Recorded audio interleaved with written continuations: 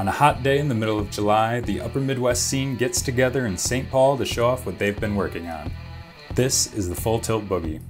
Bikes, vans, music, and good times abound.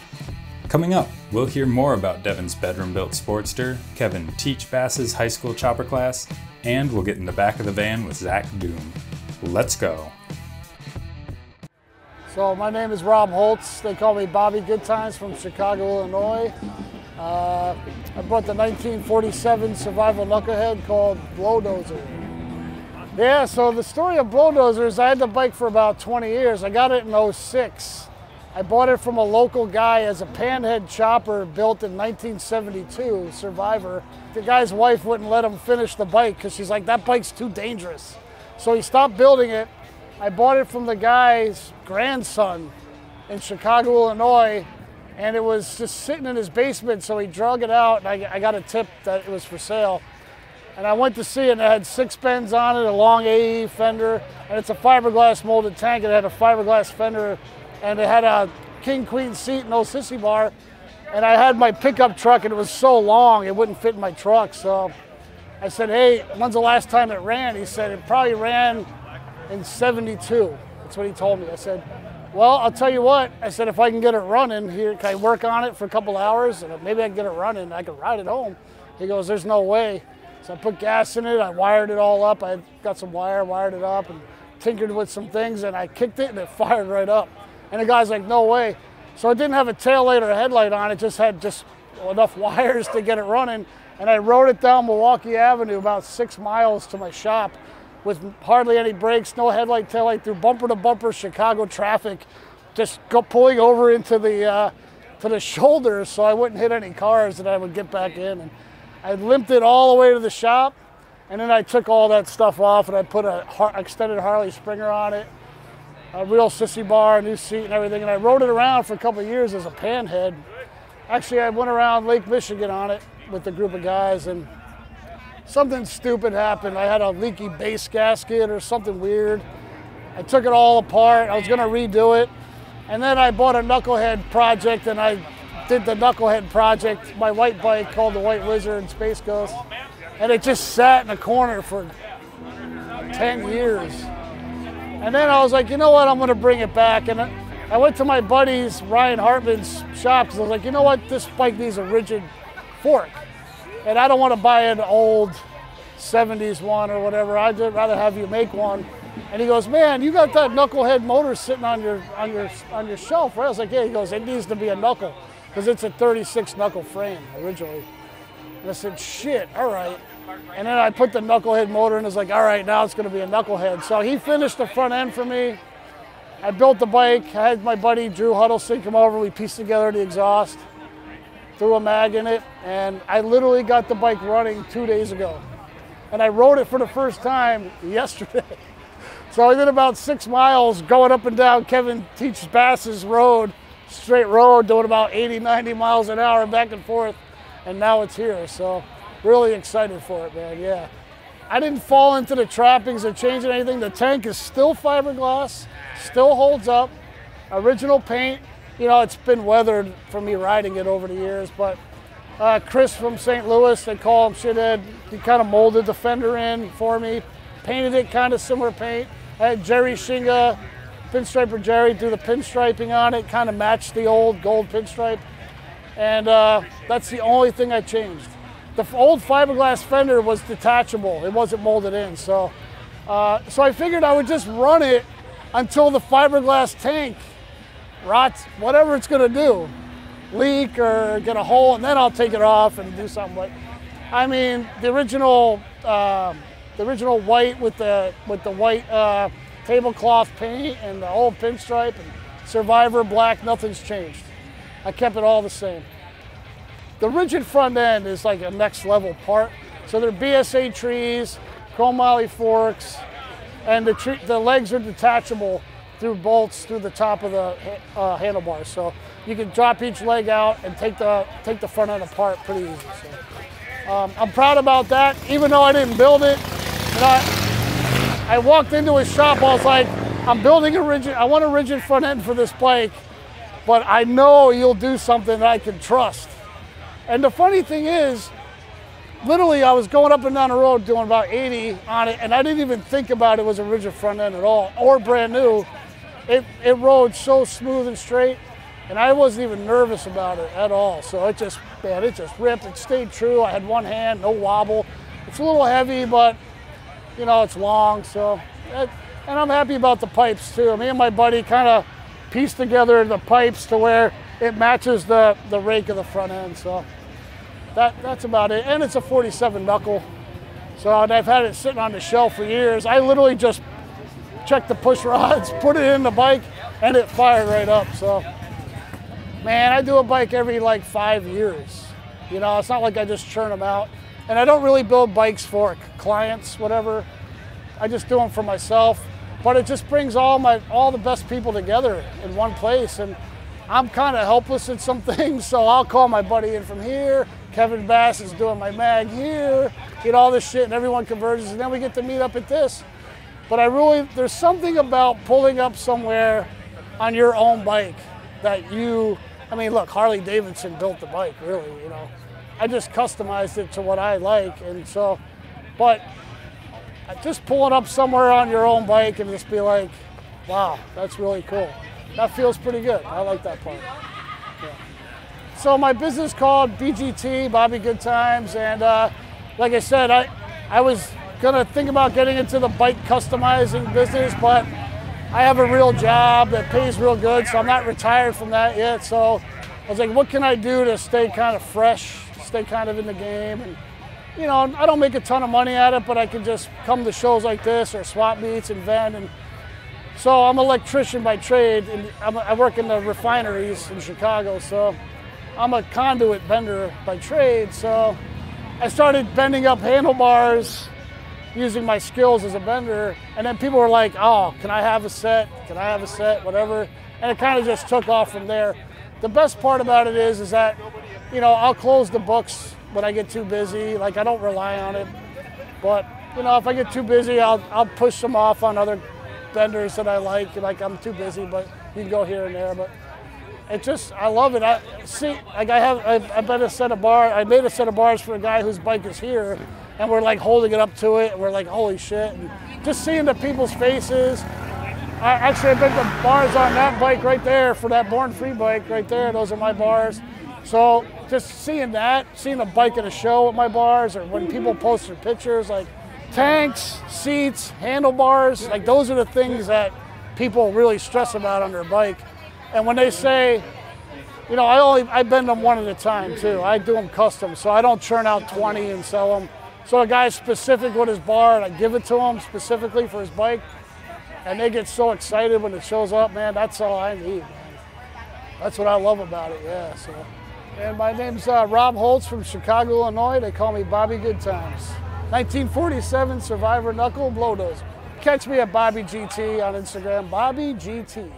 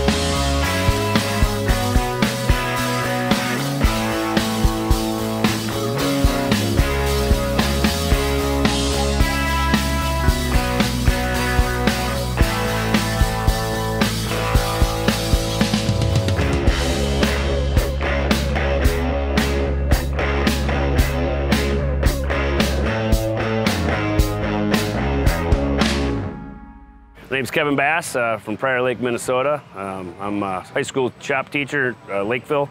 I got 1968 Dodge A108 Sportsman camper van today and 1939 Knucklehead up front there. Knuckle's my 39. It's a stroked EL, so short rib case pre-war knuckle, which is kind of a no-no for people to have them built like that because it's a time bomb.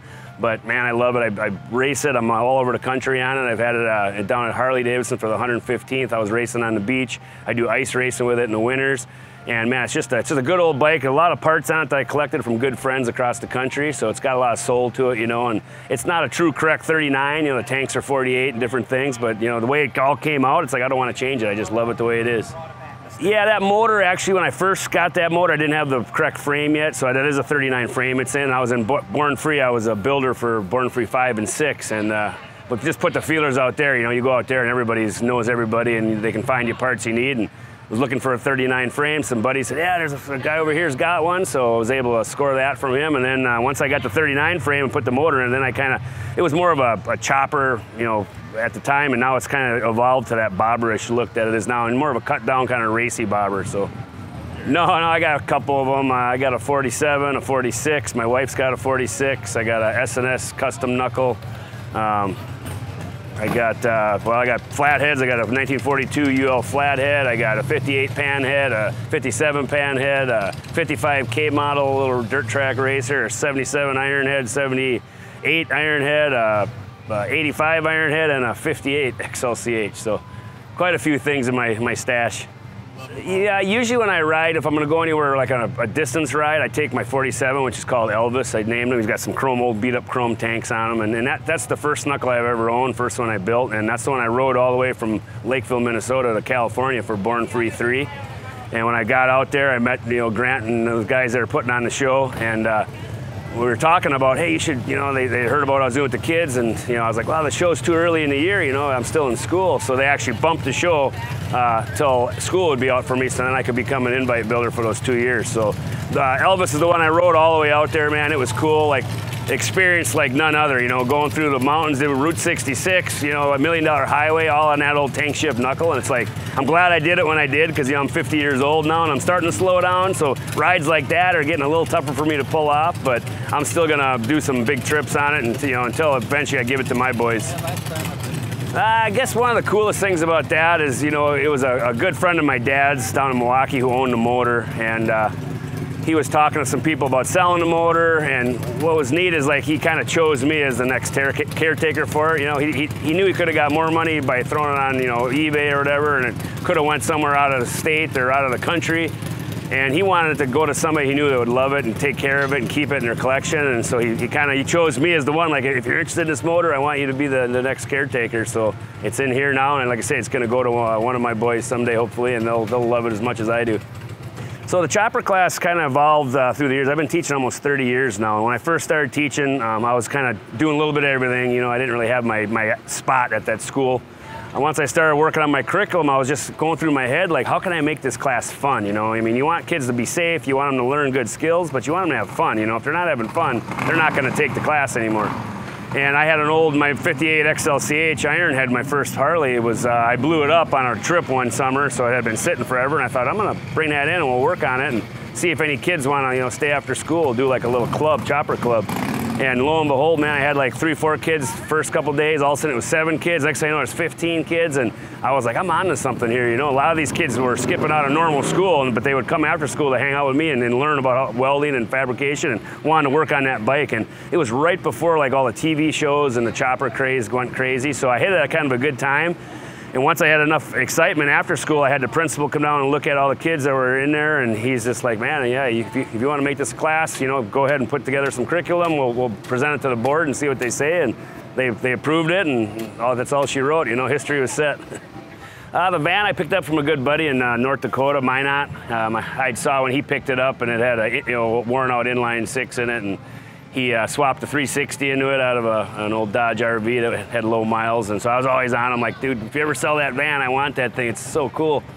And a couple of years went by, and finally, lo and behold, he just got a hold of me and said, man, I'm coming to town for your pre-Donnie Smith show party. I can bring that van. I will trailer it down for you and drop it off. I'm like, sold, do it. So I've had it ever since. My wife loves it. She drives it all the time. It's kind of more her van than anything. She takes it whenever she can, but it's cool because, you know, we can put the top up, we can put a couple bikes in there, bring our display stuff to vend, and, you know, just have a good time. Like coming up here this morning, like everybody that comes up, they're getting next to you, giving you a thumbs up, and it's pretty cool, man. It's fun. No, vans are actually something new to me. Like I love the style and stuff. I just really haven't done much work on them yet. So this one, you know, is obviously going to need some love. So I'm planning on doing not a full restoration because I like the original paint aspects, but I want to fix up the little dents and dings and kind of the rust spots, and then redo the interior and have like the full kitchenette in there and make it so that we can actually take it, you know, across country and sleep in it. You know. The name's Kevin Teach Baas, Prior Lake, Minnesota. You can find me on Instagram. It's Kevin Teach Baas, or Facebook, same thing.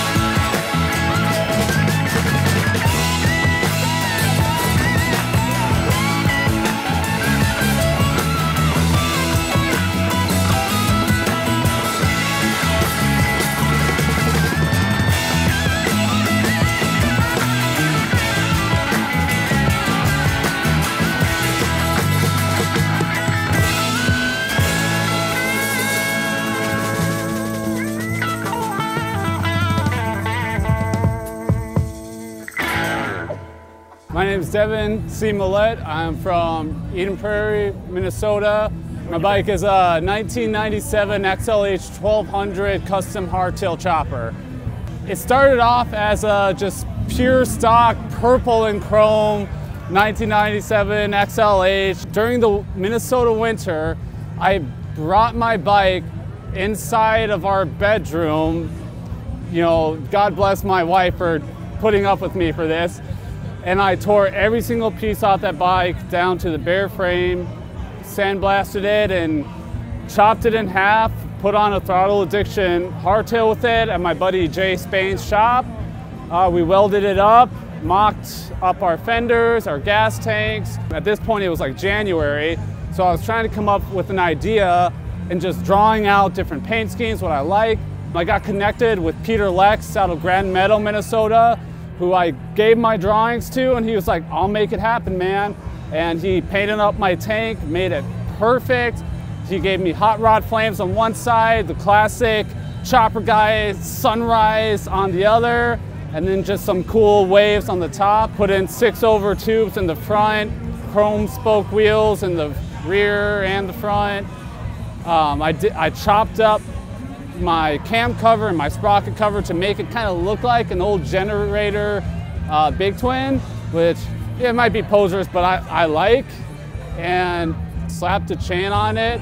I wired it up as minimal as possible too, with just old cloth covered wiring.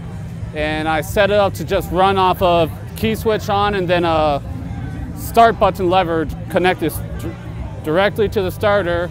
A 2.1 narrow Frisco tank on it. I've ran out of gas about 5 times. Throttle Addiction, 9-inch vintage narrow apes, which I freaking love. Originally, I actually had rabbit ears on there.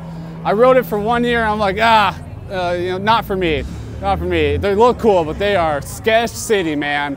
Just a little added detail that I like is the vintage cloth spark plugs with the Throttle Addiction ivory boots on them that are finned. Just that little contrast in there really makes it pop. Other than that, I put a Barnett clutch in it. I did N4 Andrew cams in the engine. Yeah, that's kind of it. Anti-gravity batteries too, they kick ass. Yeah. I went in blind. Absolutely blind. I went in before Throttle Addiction released their videos on how to use their hardtail, how to build it and stuff. So I just kind of got it and I just, you know, read the paper instructions and went with it. No welding experience at all. And that's what my friend Jeremiah Spain, he was like, hey, bring it to my shop, man. You know, we'll go through it. I'll teach you how to weld, we'll cut it. And we did. And it was really easy, really smooth. The one problem I had with this was my 97. When I cut the cam cover, I trimmed it down, all the extra metal that you don't need on it. There is a little hole. I don't know why this hole's here, but it's there, and it goes straight through the bottom. And I didn't notice it when I cut all the extra metal off. And when I put it back on, I started the bike and oil just started hissing through it. And so I just plugged it up with some red Loctite and a self-tapping screw, and haven't had a leak since. So it's been killer, pretty smooth. My favorite ride that I've taken it is, so in Minnesota, you're from Eau Claire, so you might know the Flood Run route. So that's basically from Minneapolis, you go over to 10 and then you go into Prescott, Wisconsin. And from there you take 35 down to the St. Croix. And it is just such a beautiful ride. I took it out like mid-October with my friend John, and it was beautiful colors all around. I was on my chopper, he was on his, and we were just all day riding the road all the way down to Wabasha, and then, you know, kind of back up and everything. Stopped in Maiden Rock, because you got to stop in Maiden Rock. And that's probably my favorite ride, until probably this August, where I'm going to take that chopper up to the UP of Michigan and ride Lake Superior. Honestly, when I got into bikes, my first bike, I just couldn't leave it alone. I'm a guy that I like to put my personal touch into things. My mentor, who became my mentor, his name's Daniel Hedberg. He is really into the old school chopper scene. He gave me some magazines and some ideas, and when I saw this stuff and when I really looked at it, I'm like, that's what I want to do. I want to do choppers. This is like what I feel like my being in motorcycles is. I just love the idea of making something bone stock into your own personal machine. When someone sees it, they're like, oh yeah, that's Devin's bike, or oh yeah, that's Zach's bike, or oh, that's Daniel's bike. Being able to distinguish that stuff is what makes it your own. That's what I love about it.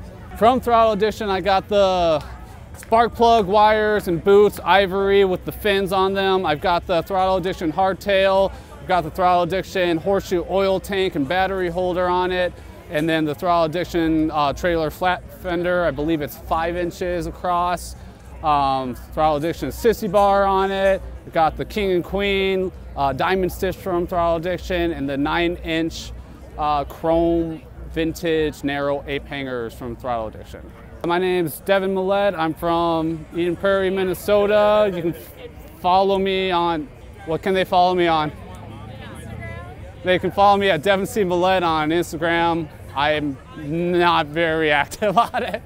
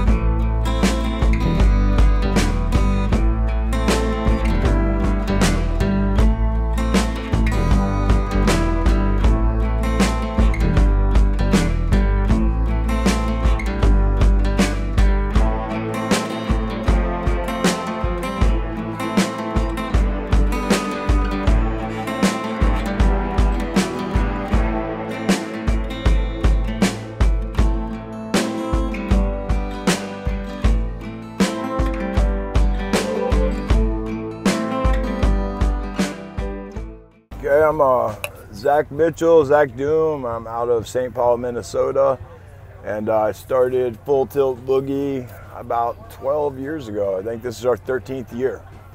We started our show at the tail end of what I would say would be the Discovery Biker Build-Off era, where you know, it's mostly fat tire chops, We were obviously into the skinny 60s chops. We started bringing them to other shows. We started winning some shit here and there and get some recognition. So we were like, why don't we start a show where we invite all of our friends from other cities in the Midwest to, you know, come to the show with their choppers, and that's how it was born. Yeah, putting on a show like this in the Twin Cities area, you know, it's all about location, man, you know what I'm saying? And we've been through a lot of locations. We've had highs, we've had lows, you know, and we kind of finally got it together the last couple of years, and started filling in the blanks and, you know, having lots of food options, you know. Like, who figures, who wants food? You know, we were living rough for a while, and, you know, now people, you know, like a little bit of comfort, you know what I'm saying? Like, whether you do personally or not.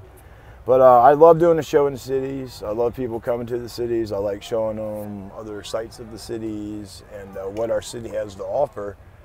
And, you know, this St. Paul has always embraced this show and these people, and, you know, it's been a good thing, yeah.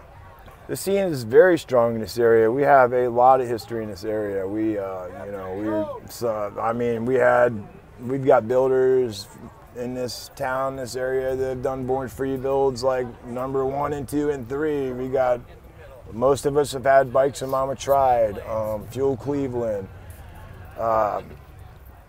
Yeah, I mean, it is strong. It goes through its cycles, but, you know, the people that stick around, you know, they really make up for, you know, people that don't, you know what I'm saying?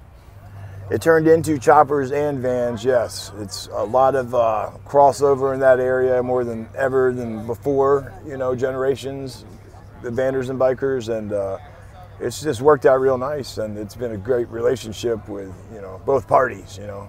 Everybody gets along, so it's cool. All right, 2 years ago, Minnesota, the van club, we got a couple members that are handing out Best Van Trophy today. They put on this thing called the Van Nationals, which was about 1,000 of these vans. Once a year, they get together for 5 days at a different spot in the country. Once a year, every year. It could be Pennsylvania, it could be California. This year it was Colorado.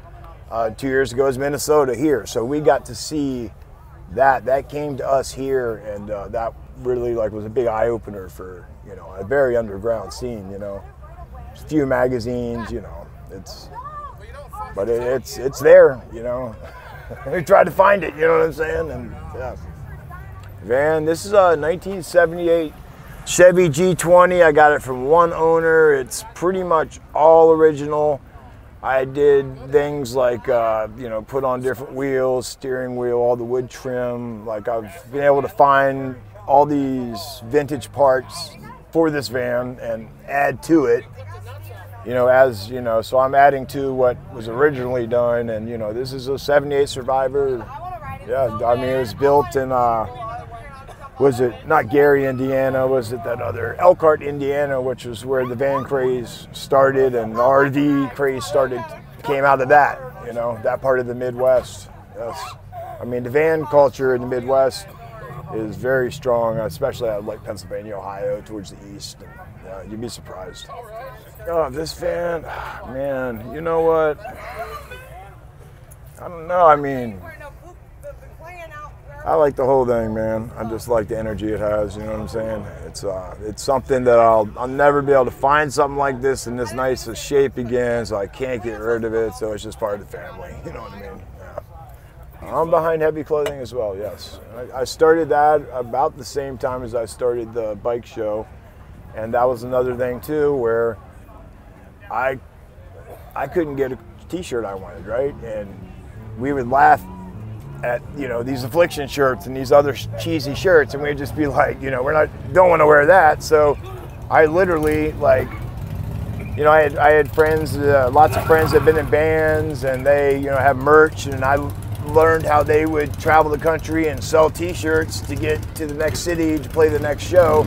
And that's how I originally modeled the whole thing after, was, you know, the kind of rock and roll merch thing. And, you know, but we put, like, we're the first, literally, besides Sex with Dave Man stuff, put Occult, Choppers, Psychedelic, you know, Aliens, you know, just strangeness all together, you know what I mean? Together, you know, with Choppers, you know, yeah. Zac Doom, St. Paul, Minnesota. You can, if you're on Instagram, at Heavy Clothing. I got a link in my bio at Full Tilt Boogie. Facebook as well. Should be able to find it. Instagram's where we usually are for social media though. So, yeah.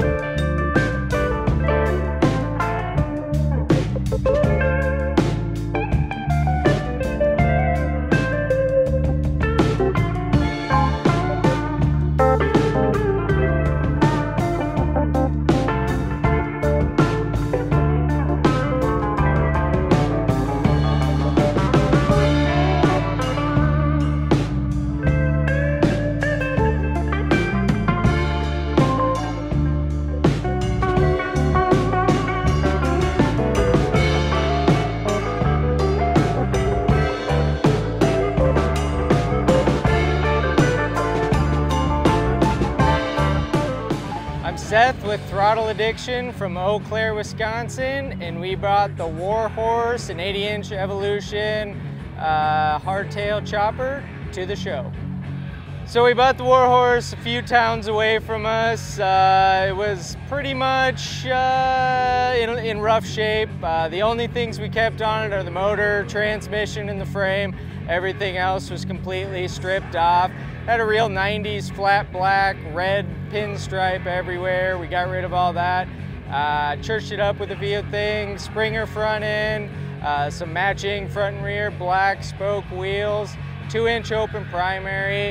It had a big old 3-inch aluminum billet son of a gun on it. We got rid of all that, cleaned it up a little bit, a little narrower, a little tighter. Nice chrome Wassel fender. Got a little mid-tunnel Wassel tank. Local guy we know, Justin, painted it up. Just went with the solid black. Can't go wrong with black. Cleaned up the controls. Basically everything on it, tip to tail. All parts and pieces we got from Throttle Addiction. So we bought this bike quite a few years ago just because the price was right, it was close. Been working on it for a while, plugging away in the evenings, just as a fun little project, but we ended up deciding to give it away. So we got it all ready, got it all cleaned up, and said it's time, so we're giving it away. So get all your parts and pieces, throttleaddiction.com. Make sure you like and subscribe. Check out our YouTube channel. We actually do a bunch of videos, how-to videos, a bunch of things on this exact bike. So jump on there, check that out. Again, Seth with Throttle Addiction from Eau Claire, Wisconsin. Check us out.